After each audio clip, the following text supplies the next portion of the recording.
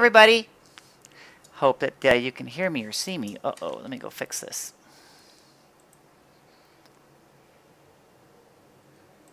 Unmute. Okay. Everybody there in Twitch TV land. This is actually my first Twitch TV regularly scheduled broadcast, if you could call it that. But here, if I adjust my camera so I'm actually looking at you. There we go.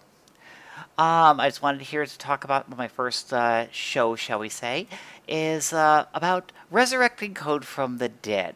Now, many of you are aware that I am currently contracted by IIgs to bring back the trilogy that I wrote, Bard's Tale, for the Apple IIgs, and I did I'm the one who programmed Bard's Tale 1, 2, and even 3 for the Apple IIgs. However, though, the 2GS version of Bard's Tale 3 has an interesting story in the sense that I was in the middle of working on it, as well as doing a port for Wasteland, when the word went down that because we released Battle Chess and Neuromancer for as a publisher through Activision, that Electronic Arts declared war on us and decided that they won't let us use our own IPs anymore, which is the main reason why there was no Wasteland 2 or Bard's Tale 4 released back in 1989, 1990.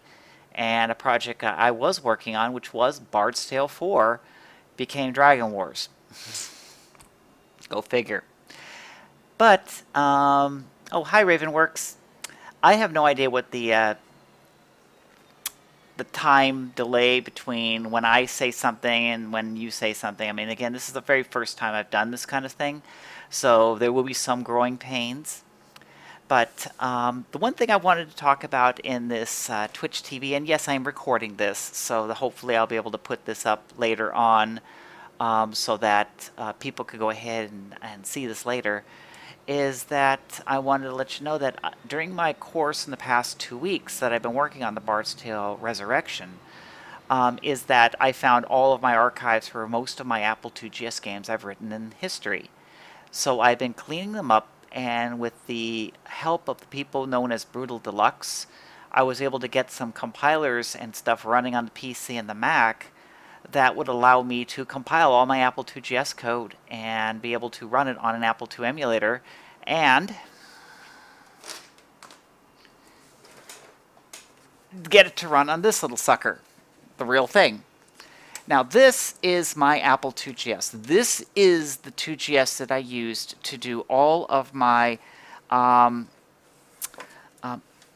II games. I mean, the whole story behind this was back in 1985, 86, somewhere in that time frame. Interplay was 2 years old. I had already released 3 games. That was Mind Shadow, Tracer Sanction, and Borrowed Time. And I was working on a new game called Task Times in Tone Town for the Apple II when we got the word at Interplay that there was this new project called Project Cortland from Apple. And that Project Cortland was the Apple IIgs. So they gave me a Apple II. It looked just like an Apple II, but when you open it up, the motherboard is like, that ain't no Apple II. But after start working with it and talking with the people at Apple DTS about it, it became really apparent that this was going to take off. This was going to, you know, it had the potential to even usurp the Macintosh, which of course now we know in history Apple was really afraid of that. And you know, in the late 80s, early 90s, Apple went out of their way to destroy their own product line because the Apple IIgs was that good. Let's do a little unboxing video. This is the Apple IIgs. It's freaking heavy. I mean, this thing weighs about almost 10 pounds, and there's a reason for it. Because normally an Apple IIgs weighs 3 pounds, or maybe more like 5 pounds. I think more like 5 pounds. Well, here's my Apple IIgs. You can see the back of it. And a little cable sticking out. There's a reason for that. Let's pop this sucker open. Here's a lid.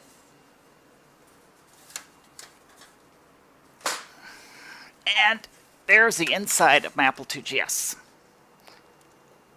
Now, it's shown some weathering because this machine was this was my actual, I think it's my second 2GS that I had, because actually my third. Because the first I used was the Cortland prototype. Then later on, I got the motherboard upgrade for my Apple IIe. But I really got a 2GS one, Signature WAS editions, somewhere around 1986. And that machine, I worked with it for about a month to, no, sorry, about 2 months. And with a guy named Russell Lieblich, and we worked on a breakneck pace to convert the game I was working on, Task Times in Tone Town, to the Apple IIgs. And we were able to get the game done before they shipped the 2GS. And as a result, when the 2GS was on store shelves, you could buy Task Times in Tone Town with a 32-voice audio track, because I'm an audio programmer as well. And I worked with Russell Lieblich, and we came up with a music soundtrack, and I was making the driver as he was composing the music. And I remember there was an intense week. I was actually working in Russell Lieblich's office with this 2GS, with an earlier version, and writing the soundtrack for Task Times in Tone Town. And you know, when people were hearing the music, I'm like, a computer is making that? An Apple II? Well, of course, years goes by. About a year and a half later, that's when the ROM 3 GS came out. And that's what this one is. It's a ROM 3. Inside, I have in here a sound card. It's a equivalent of a Mockingboard. I use this to do music drivers for my Apple II games, because some of my Apple II games actually use the Mockingboard. This is a Zip GS accelerator. This one was actually modified to run at 14.7 megahertz.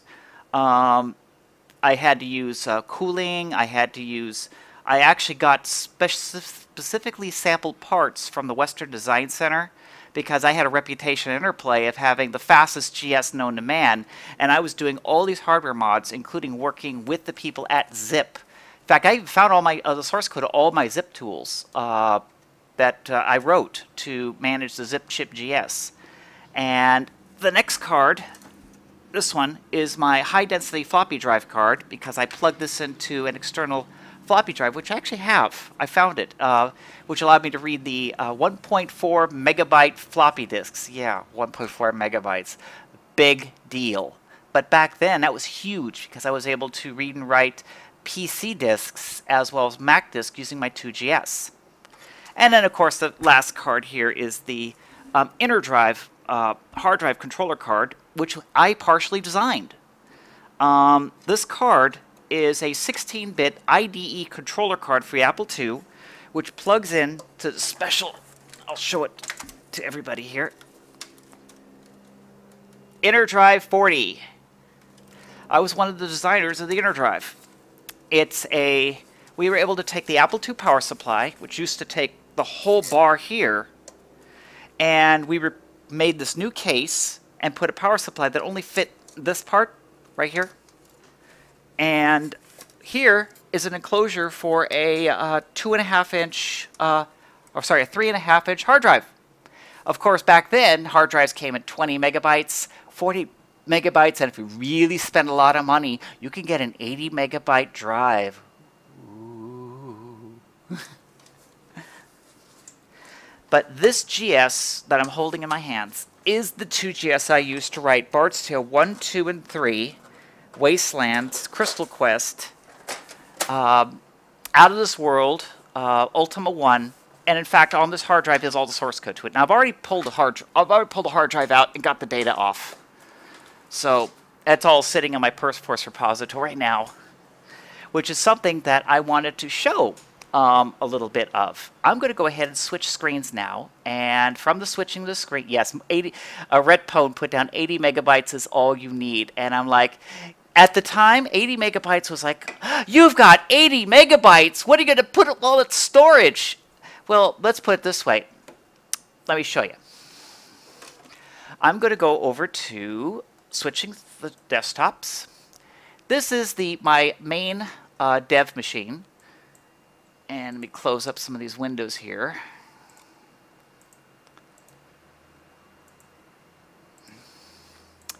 This is the source code to Space Ace. It is a game that I ported back in 1998, 99, and in here is the source code to the game. I'm going to pull it up. This is the actual source that I wrote back in 1988. And this code was, the reason I did this port was because the game originally was written on by another company called Readysoft, and their version that they shipped didn't run on my hard drive. You had to run it off of the floppy disks. And I'm like, that's the stupidest thing I've ever seen. And I have written games in which I've had no source code. So I went through the object code of the game and I created it back into source. And then I rewrote the whole thing so that here's an Apple IIgs emulator. There's Space Ace. Here's all the data files. And let me go over to the actual code that it built, Space Ace.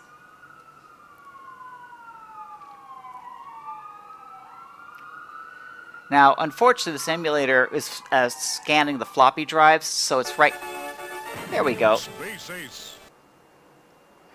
I didn't bother changing any of the graphics inside the game. But there it is running. Ace. Now, of course, I have to press... Let me see if I can play this game here. Yep, score. Ship. Ah! Homing, yes. Alright. Right. Left. Right again. Oops. Missed it. I suck at this game.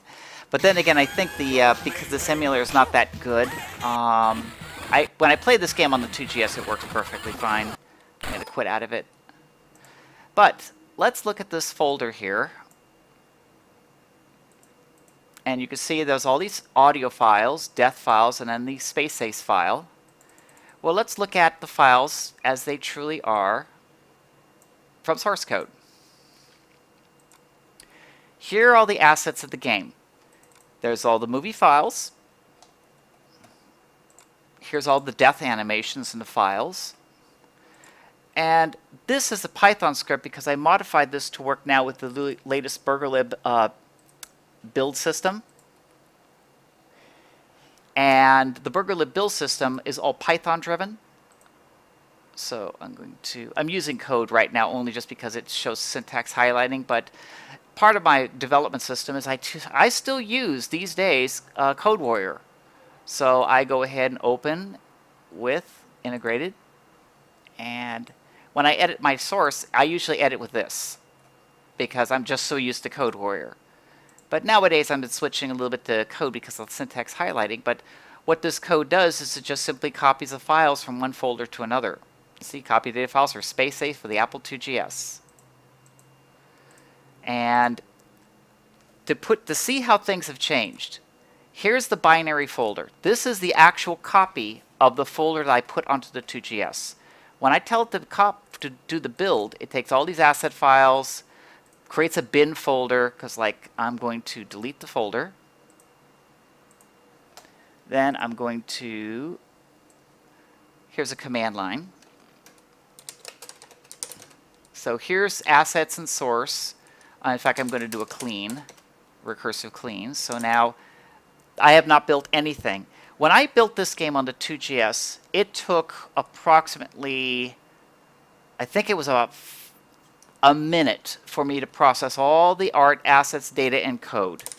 Well, nowadays, build recursive builds all the folders. Done. I mean, of course, with the make system, it's already done. But there's all the game. It's all built, all data, and even the executable, which is sitting right there. There's the icon file for Space Ace. There's the actual code. And there's the resource fork. And then what I would do is I'd use a program called Apple Cider, which would then copy all these, including this wacky file name so I can get the file types, put it onto a disk Apple IIgs disk image, which then I can either copy to a real 2GS or in this case copy to this emulator, and I would run the game. And yes, there they are. Bard's Tale, Destiny Night, Ultima, Task Times in Tone Town. I mean, here's Ultima 1 that I wrote.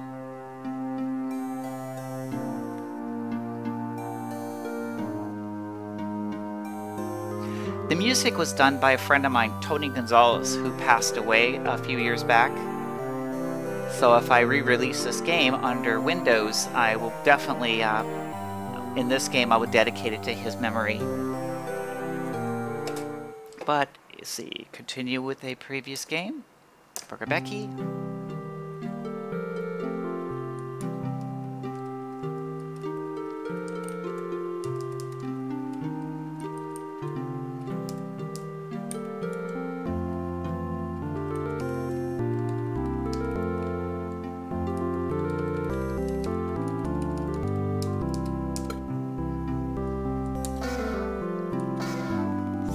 Talk, transact, service. Find the grave of the lost soul. Woohoo!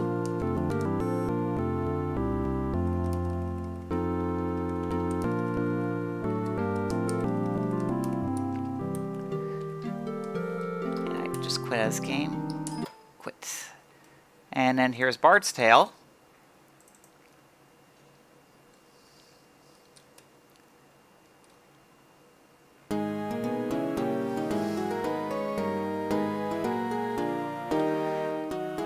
This music was written by, I believe it wasn't Charles Dean. No, it was Dave Warhol. That's who did it. And I did the music driver for it.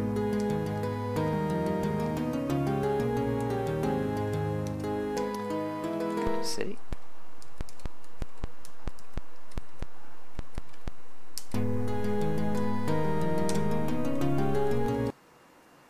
And then, of course, there's Task Times in Tone Town.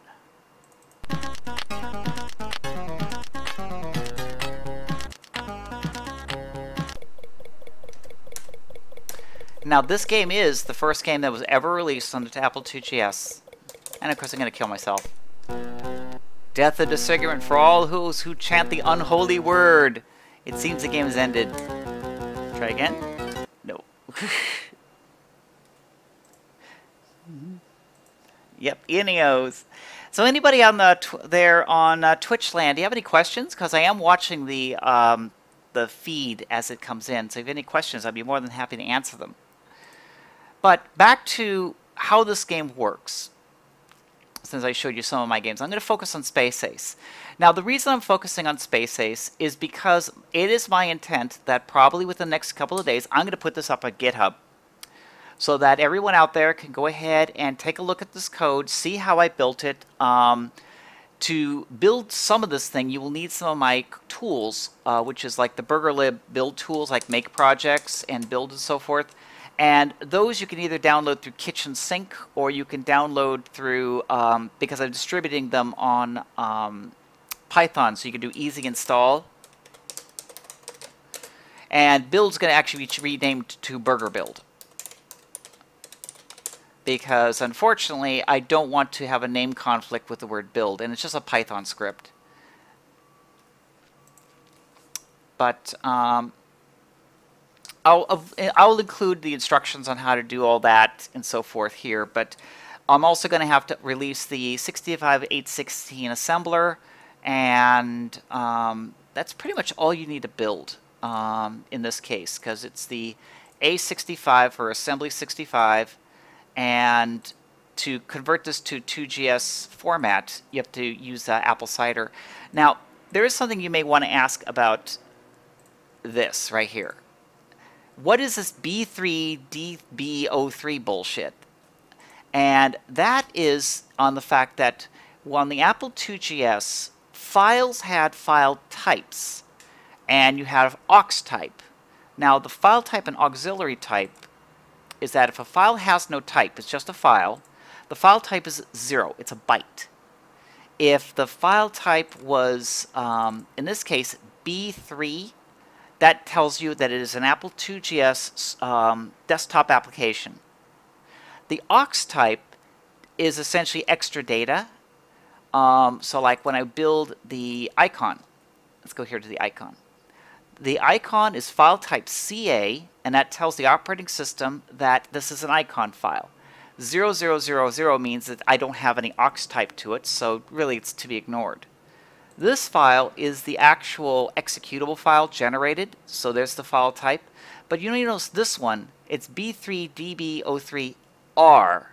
That tells Apple Cider that this is the same file, but this is a resource fork, which contains the info, the version. So it's stuff from the old Macintosh, where you have the resource files, resource forks, and so forth. So when you copy this onto an Apple IIgs disk image, it actually takes these two files, merges them into one, and then that is what's shown on the Apple IIgs desktop so that it will operate properly. These other files are just raw data files compressed in a format that's easy for the Apple IIgs to play back. And in your particular case, here's a source code. This source file creates the icon. Since I do not have any icon makers or stuff like that, I felt it was better for me to just convert it into a source file. If you look carefully, there's Space Ace's face. You can actually see it in the text.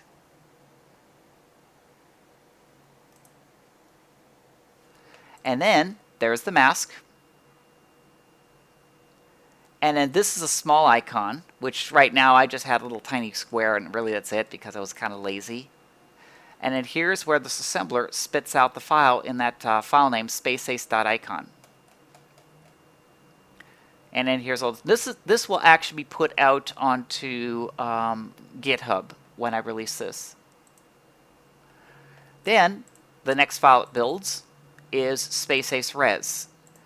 This is the actual fake resource fork. The problem is at this point in time, I do not have an actual resource compiler that runs on a PC or a Mac. So as a result, I kind of had my hands tied and had to fake it. I have a friend of mine who's investigating porting over one of the old Apple IIgs tools that does this for me. Finally, let's build spaceace itself. Since I have to build this as a linkable executable, I have to use a different version of building instead of just build it and spit out a binary file. On the Apple IIgs, I tell it, give me the file type, or here's the name of the file I'm going to write out. The type of the file is an application. This is telling me that I'm going to use express load, which is something that was introduced with GSOS, I believe it was 5 or 6. It's a way of loading in an Apple IIgs file relatively quickly. And then, because of a quirk in the way this assembler works, you can only link in one assembly file. So it's kind of like a monolithic file where it includes all the other things I need. And that's where it builds spaceace. This tells me that I don't need any extra data after my code. It doesn't use any special memory. It doesn't have any alignment requirements. And this is the label and the segment names. And what goes on is in Apple IIgs files is that you're limited to 64K per segment, so you create as many segments as you need to get around the 64K boundaries, and then when the application is loaded into memory, it puts each 64K chunk into some bank of memory. You don't know where at runtime. The loader will then fix up the bank numbers, and then it will execute your code. So this is something that you had to deal with when writing any Apple IIgs application. Yes, the original 10-hour EA loading screen. Yeah, Rept owned. At least I got it so it only loaded in a few seconds. Well, next, after all this stuff, let's go over to the source code. This is, again, spaceace.a65. And here's where I just tell it to start up, 60-bit mode, the tools. Here's the code to set up. Now, as you can see, I wrote this code, and it was commented just like this in 1989. The only thing I had to do with this code is I had to make a few minor changes with stack frames in order to get it to compile under the PC compiler that I've got. But other than that, what you are looking at is exactly what I wrote back in 1989. And again, I wrote this code. Like, here's the code for the Ensoniq, so I can upload it onto the Iconic DSQ1, play the audio. In here is the palette drawing, so it can update the palette. Here's the heartbeat IRQ, which synchronizes the game to the timer interrupt, which is why no matter how fast your CPU is running, the game runs at a constant frame rate. And I had to make sure I did this because I was running 2GSs that were running far, far faster than the one to get my local storage. I didn't even notice I had a typo there. I should fix that. Man, oh, that's a typo. It's been there since '89. That's a 25-year-old typo. Damn, I'm old. Oh, God, I'm old. 25. I just realized I wrote this 25 years ago.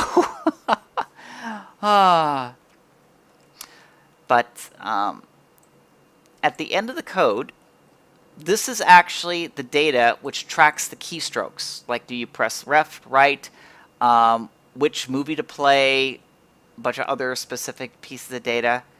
And then this one, put, includes the rest of the code, which is shapes. This source file is that back then, shape files were so primitive that it was actually more efficient just to grab the shapes and shove them into your source code. Here's the source code to the digits for the scoring, number 0, 1, 2, 3. This is actually the bitmap values that I put onto the screen. And then here's the graphics that says your mission is over. In fact, if you look really carefully, you will see it says game over. Here's where it says press, press start. Press 0 to start, and this is just a bitmap. In fact, I forgot, was it, yeah, it's 16 bytes by 9, so 1, 2, 3, 4, 6, 7, 8, 9. Yeah, I think I was using 0 as a, no, maybe it's compressed. Yeah, I had to really look at what sort of formats I was using to draw this with. Because I don't know if I remember doing this as 2 bits per pixel or what. But anyways, this is all the code actually draws, this actually stores the artwork for press 0 to complete, mission is over, and the digits. So there were no digit files, there was no art files, they were actually hand typed in. But that is some of the things that I had to do with back in, let me go back to my web feed. That gives you a little glimpse of some of the things that I was doing back in the 80s when I was writing code for the Apple IIgs. In fact, everything was done using the Merlin assembler, a lot of tenacity, and many, many late nights with burgers. So does anybody here have any questions? Yes, you cannot win.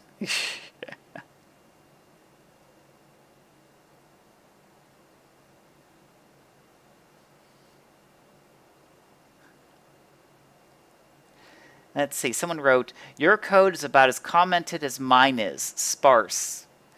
Okay, someone asks, I guess that was Mr. Somerville, how does the CPU handle switching banks? Well, on the 65H16, you actually have a 24-bit address register. The register is called the, there was the K register and the B register, there's 2 of them. And in fact, I could show you that code right now. Because when you initialize an Apple IIgs program, let me go here, I'm going to go back to the desktop. Here we go. When you execute the code, this instruction I'm highlighting, which I may have to zoom in. Let's see here. How do I... Let's see, can I open this in code? Open with code. There we go.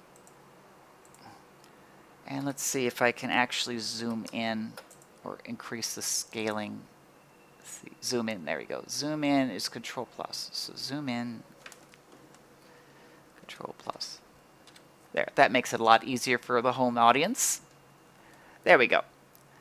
When the Apple IIgs begins, this is the very first instruction right here. Set my bank.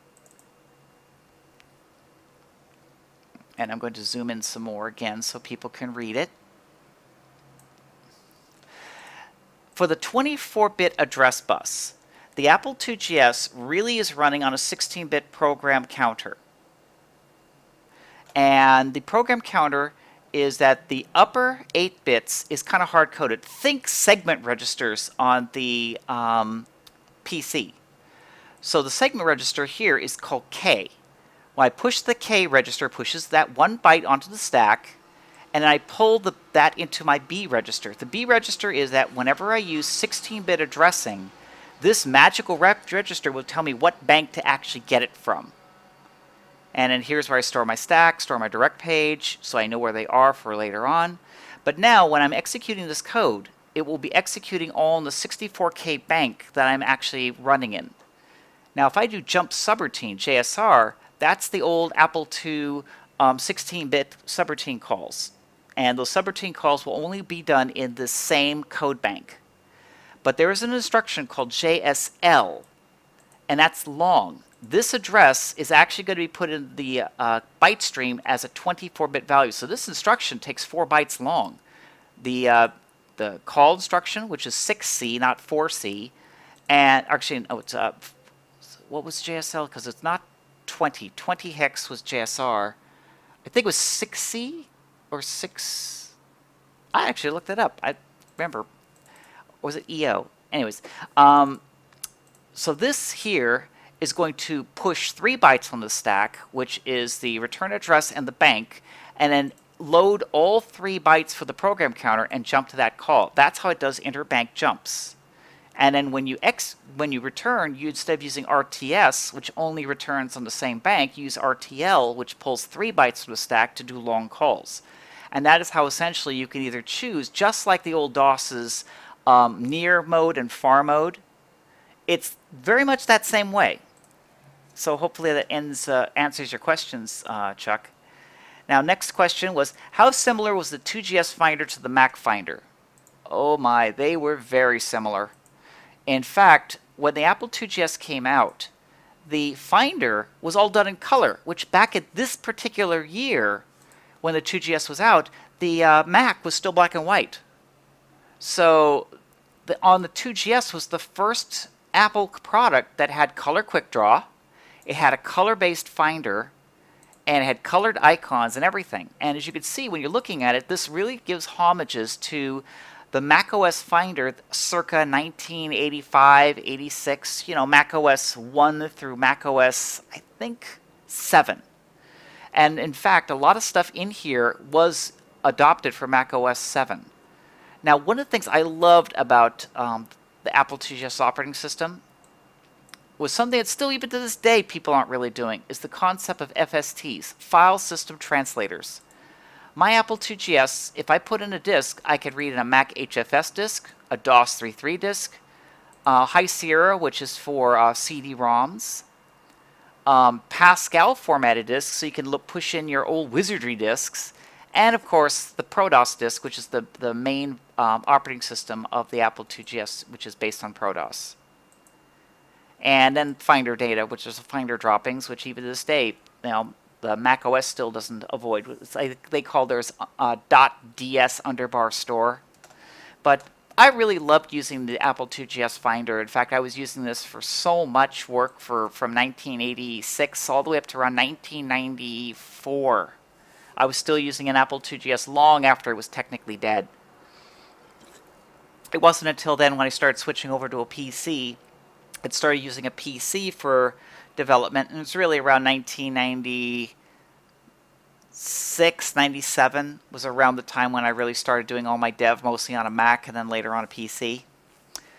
Let's see here. Question. And Brutal Deluxe did a great job with Merlin 32. Do you use Cadius? No, I don't really use Cadius, but Merlin 32 is the compiler that I'm using to build Space Ace. Dagan Brock's asking, what are you using resources for? Finder icons? Actually, I'm using the resources for the, well, I'll just show you. Go to Space Ace. Go to here. And when you go to Space Ace and do icon info, oops, I keep forgetting it's only a single click icon info. This data here, Space Ace version 2.0.1, That's a GSOS application. This copyright, that's all in the resource fork. And there's even a comment which basically said it was rewritten by me, and that you have to press Q to quit from the game, and then please buy the game. Although, of course, I'm certain Readysoft is not this address anymore and their telephone number, and I don't even think they don't think they even care. And of course, this Space Ace picture is I just simply grabbed an image from Space Ace and just converted it to an icon. I'm no artist, but that's the best I could do because I did this project all on my own because I just wanted to play this game on my Apple II hard drive.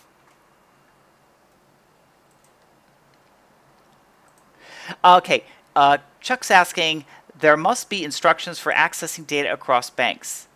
Actually, yes. In the Apple IIgs, you have an instruction called load A long. It's a new 65.8.16 instruction, and that instruction allows you to load data at any address in memory 24 bits wide. So therefore, you can, if you want to, access memory in another bank. Plus, as I'm going to show you in the source code, let me find that. Let's see, Control F. Let's see here. Go to find all. Okay. First, I'm going to show. This is an instruction. Let me actually load this in code because, again, people can't really read this. There we go. And view, zoom in. Let's see, it's Control plus. So Control plus. Let's see. There we go. All right. Let's go over. Okay. This instruction is the instruction which loads from a pointer that's 24 bits. So therefore, I could using instead of parentheses, which only does a 16-bit pointer. This does a full 24-bit pointer, so I can have a code use an arbitrary 24-bit pointer to go ahead and access memory anywhere in the 16-megabyte address space. And like the 65.8.16 had these instructions like store 0, so I don't have to, I just zero out the memory locations. Push effective address, which effectively is just take a constant and push that directly onto the stack. Call subroutines far. Dig and Brock looked it up. It was hex number 22 is a jump subroutine long. But let me find a, let's see, where's the find? No, I want, let's see, where is edit? What's the command for find? Control F, there you go. Okay, I want load A L. There we go. This instruction, load A long, instead of using a standard 16-bit address, this you give me a full 32-bit address. Now in here, I'm actually hard-coded to specific hardware registers in the Apple IIgs to read the InSonic ports. So here's where I'm loading it from the InSonic, which is this is shadowed, and then this is writing it to the actual C10C. And I'm using the E1 register ports because it's a higher speed memory. Let's see, Snoobinator, hello. But here's where I'm storing into the InSonic. Now, of course, I would probably have to do a whole talk on how to program the InSonic ESQ1 on the Apple IIgs, because the way it works is it was only 4 ports. One port is the register, another one is for read, another one's for write, and another one is for enables, and that's it. And you use those 4 registers to actually upload to the 64K audio buffer and program the chip and then tell it to go. But like here's the animation frayed code, which I take it, test the high bit, press, save the opcode, upload a new palette, new picture, fade in progress, blank out the palette. These are all things that I did to get the game running. Any other questions? Shoebinator. Okay, Shoebinator. Did you ever consider releasing your 65.8.16 version of BurgerLib? The answer is yes. In fact, let me go see if I can find that folder here. Source. Let's see here. And that would be in, was it in Ganymede? work files, burger stuff. This is actually the backup from that hard drive. No, actually it's not burger stuff. It's in full CD. And there's BurgerLib 68K. This is the 68,000 version, which was a very early version of BurgerLib. Let's see, where's boot disk? Where did I put that? Let me go here, because GS ROMs, Arthos, system stuff. Was it? Wow, GS games. Let's see here. BurgerLib, major game code, Alone in the Dark. Let's see. SideQuest. Let's see here. Z80 bridge, my floating point source code.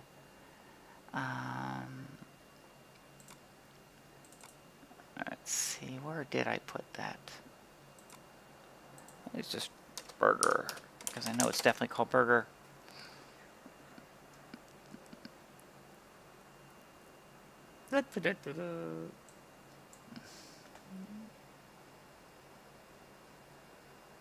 Well, while it's busy doing that, let's see if there's any more questions here. Yep. I see Dagon's going, squee! Well, Schubinator, the thing is that some people run the two. There's actually, I'm going to be at a talk. I'm going to give a talk at a place called Kansas Fest in Kansas City, Missouri next week. It's, look it up, it's Kansas Fest. In fact, let me go find the website for it. I'm going to put it up on my page here. Let's see, Kansas Fest.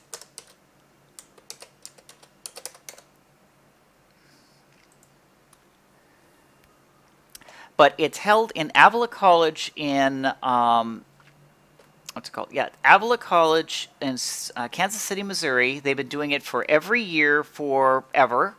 And I'm going to be the keynote speaker in about 2.5 weeks. And it's a convention really dedicated to people who are avid collectors and followers of the Apple II and the Apple II GS. And there's still like several hundred people who come there every year.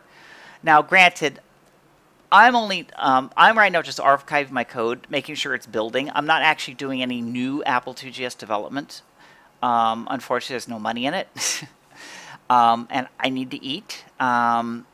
But the thing, though, is that I do have some of my games in which I'm planning on taking them and porting them, which is what I'm doing in Bard's Tale. I'm taking my Apple II GS of Bard's Tale, porting it over to Windows, so that what you will be playing under Windows has the same graphics and sound fidelity of the Apple II GS version, which by far is the best version of the original Bard's Tale trilogy.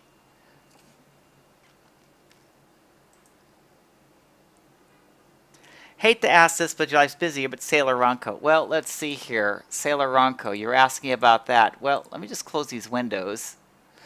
Gee, what's that? Yeah, I have desktops of Sailor Ronco. In fact, there's wallpapers and stuff like that. I've been wanting to get back to that, but it's just one where that I've been so busy with everything else. And secondly, is one where that in order for me to do a comic book, I need to pay the artist about $80 to $100 a page. And that's expensive, and I would need either a Patreon or something like that, because I just really right now don't have the kind of money to be able to spend on doing the comic book when I'm literally spending money to do it. It's not like anybody's paying me. In fact, the comic book that's been done so far was all out of my pocket, and trust me, that was a lot of money. Because while I do the writing and I do all the plotting and I do everything but draw the comic book. Yeah, about that. Oh, didn't want to mention Sailor Ronco, but yeah, I'm the one who created it. There was a guy named Duncan Zillman who did an original draft of a story called Sailor Ronco, and he then just let it go, and then I took over the story, then I wrote a sequel to it, and I just went nuts, and I wrote 9 novels in the series. And then afterwards, I wanted to learn how to do writing for comic books. So since I already knew the IP, I went ahead and said, hey, why don't I just practice doing a comic book for Sailor Ronco? And I then hired some artists, and I started doing it. And of course, granted, the first draft of the comic book, the art was not so good, and my writing was a bit sluggish. But then afterwards, I went ahead and took what I've learned and went back to the beginning and redid like the first 3 chapters on the new format. It's vastly improved. I just need to be able to continue the story as well as, I mean, I already know how the story ends. I know how every chapter, I know everything. I just need to write it. Oh yes, you found the Ace Ventura. Suddenly Seeking Panda and When Charlotte Calls. Hi there, Pulse Infinity. It's going pretty well. We're talking a little bit now from, instead of coding, but from Sailor Ronco, because that was something else that I did a long time ago, which I've been meaning to get back to, but you know, life gets in the way. But as Foxhack was mentioning, during my years where I was doing a bunch of fan fiction, I actually did these 2 short novels. They're more like short stories because they're only like maybe, I don't know, 10,000 words, and that's it. But one is a Ace Ventura crossover with Ranma 1/2 called When Charlotte Calls, and which Ace Ventura is hired to capture the pet piggy from a girl named Azusa Shiratori, who thinks this little pig belongs to her, but it doesn't. And the pig is really a human being who turns into a pig when touched with cold water, and so hijinks ensues.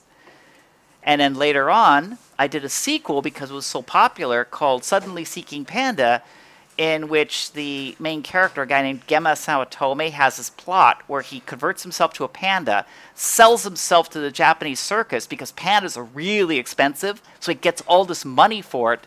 Then he turns back into a human and leaves, and he's got this money. Well, the zoo is like, we just spent all this money on a panda and disappeared. So they hire Ace Ventura, and hijinks ensue.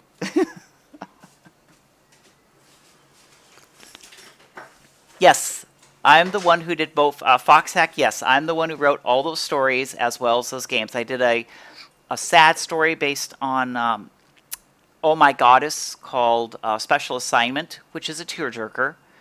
And then, of course, there's the Sailor Ronco novels.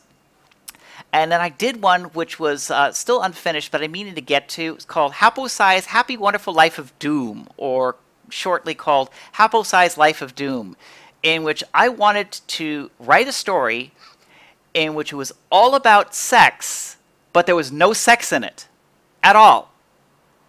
So there was a character in Ranma called Hapo-Sai who's a pervert. I mean, this is canon. He's a freaking flaming pervert.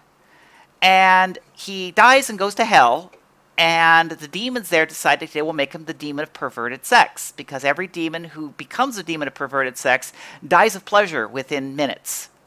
And so they say, well, you'll turn him into a demon of perverted sex, he'll die in a few minutes, but the problem is the guy's a virgin and he has absolutely no idea what to do.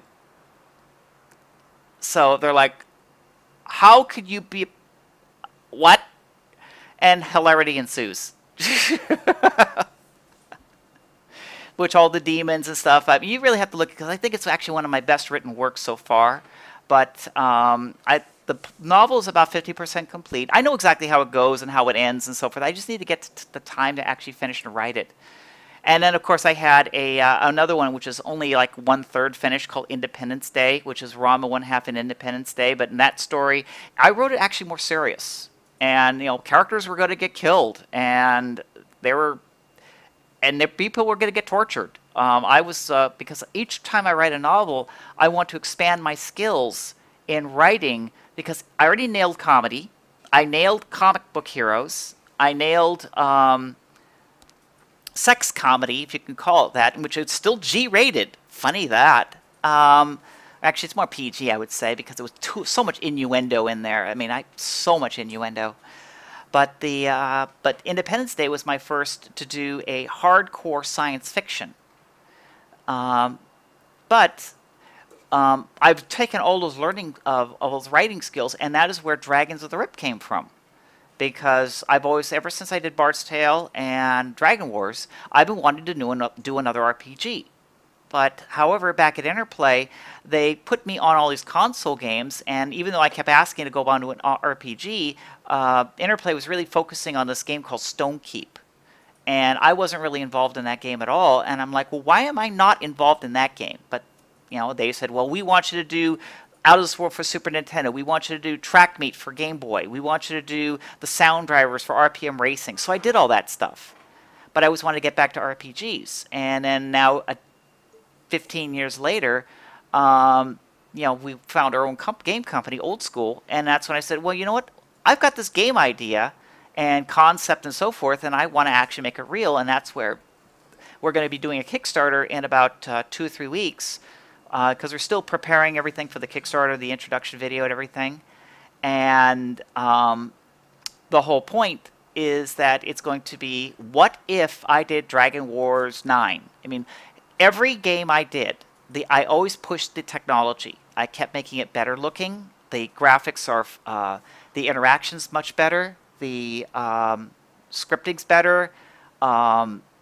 But what if I just kept iterating over it? And that's what I've been doing. And I've got all these sketches and things saying, this stuff worked, this didn't. This worked, this didn't, so forth. And then that's where, and that's really, so what it's, when I, Shubinator, when I said Dragon Wars 9, I'd say, like, what if? What if I did Dragon Wars 2? What if I then did Dragon Wars 3?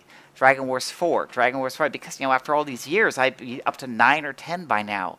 But what would it look like? What would that game look like? And that is what we're doing.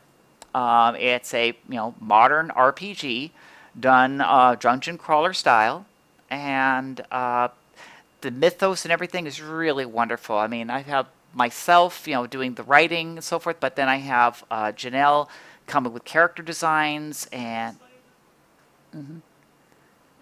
just other people have been working on it. Caspian Preeb, Delaney King. We've got a huge list of writers that D&D, TSR writers that I can't really announce yet, but you'll be very pleased when you see the roster of people who are going to be writing scenarios for Dragons of the Rip. So hopefully people will be donating money to it so I can actually eat and do the game I've always wanted to do for about 15, 20 years.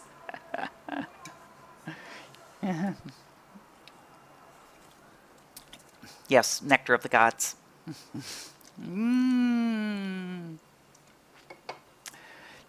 Well, anyways, I only schedule a maximum 1 hour for my little podcast here. So, and I'm getting close to that 1 hour. So I'm going to be wrapping up for any last minute questions.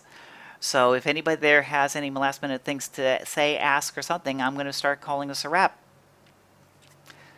Now, I will say in the meantime is that I would like to be able to do this like once a week. And I was wondering if 5 p.m. on Sunday is a good time. If this is more inconvenient, then let people make notes or send emails letting me know what would be a good time for doing my live podcast. But other than that, I hope...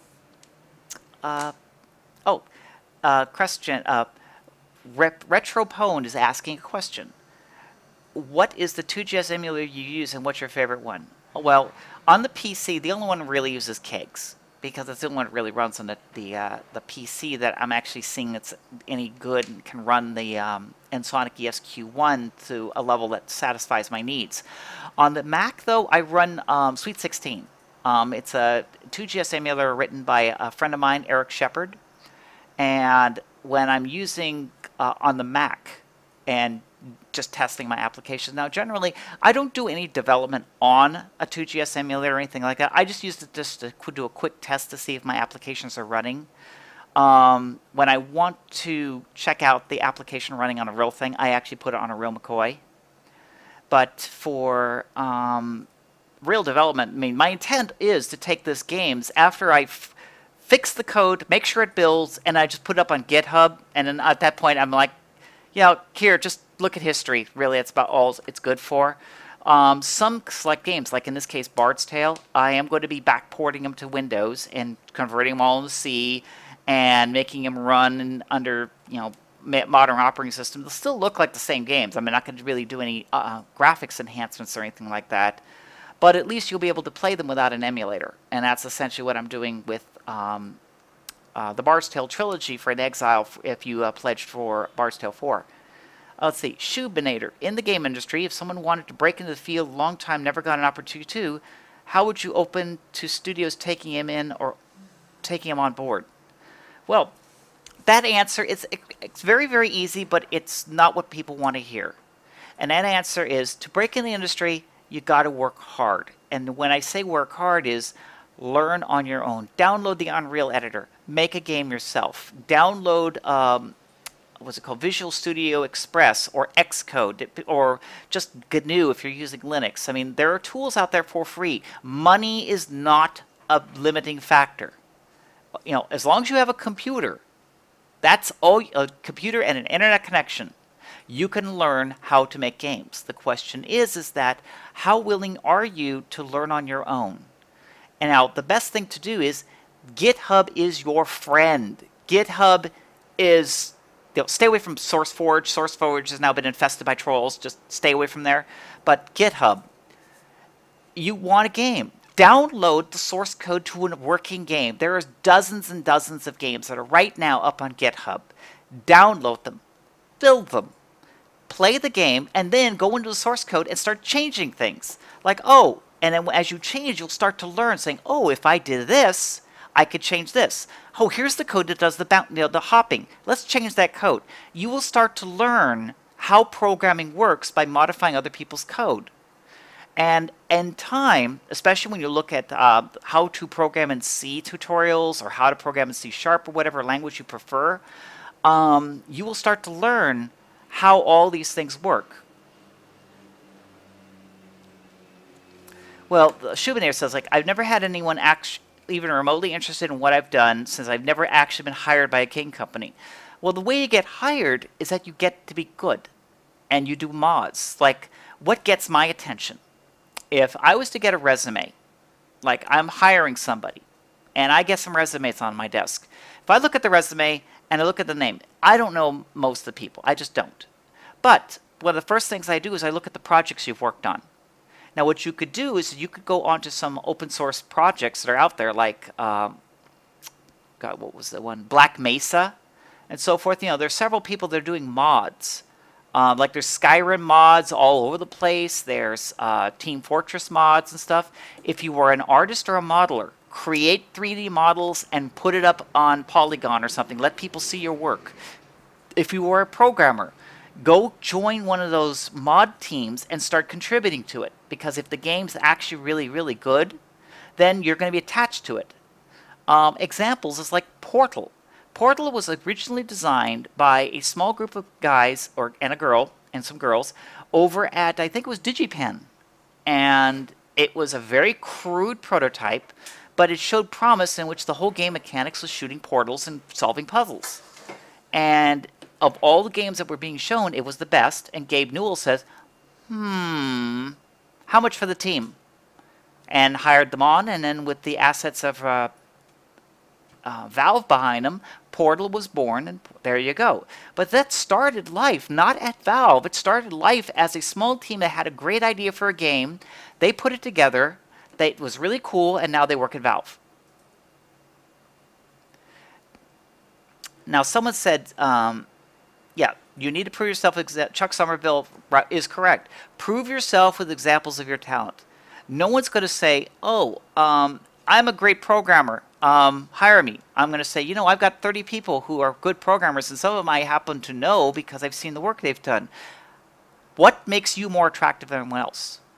You know, did you write a Tetris clone? Did you write mods on Black Mesa? Did you write mods for this? You know, joining a mod team also is free. But one other thing also is you have to understand, making games is hard work. TV, shows, stuff, really makes it trivial. They think putting together a game is something I could put together in a weekend. That's bullshit. Absolute, unfiltered bullshit. Every one of those games I've written, I mean, now you look at me and say, like, but Becky, you've written over 250 games in your career. That's 30 years. That comes out to about 8 games a year. And yes, I am very prolific. But that's only because I know how to recycle code. I know how to port it quickly so I can get games on different platforms. I know how to do all these things, but I didn't do this overnight. It took, you know, my story starts off where I got an Apple II computer, and boy, I'm going over my time limit now. Got myself an Apple II computer, and I taught myself how to program an Apple II. And it took, I mean, when I first started programming Apple II, I was pathetic. I was absolutely, utterly pathetic. But after 2 years of just hitting on it and hitting on it and hitting on it, cracking software and breaking everybody's protection, but I was good at it. I learned how to be a good programmer. And then after another couple more years, I then was started making games for hire, which is in 1982. Because I started coding in 78. But I didn't really start getting my first job until 82. That's 4 years. 4 years of me just playing around my computer. I was just a kid in my bedroom and so forth, just figuring all this stuff out. But I never stopped. You need to do that too, and you have to accept the fact this is going to be hard work in order for you to build these skills, because they're not just, nobody's going to just give them to you. It's not going to be something where, oh, I have an idea for a game. I could put it over in a weekend. Nope. I mean, you could do a prototype in Unity in a weekend, maybe. At least that'll test your ideas, but will it be a shipping game? Not by a long shot. So, I just want to be realistic. You got to have a lot of drive. You got to have ambition. You got to have a lot of eagerness to learn. And if you have that, you got a career ahead of you.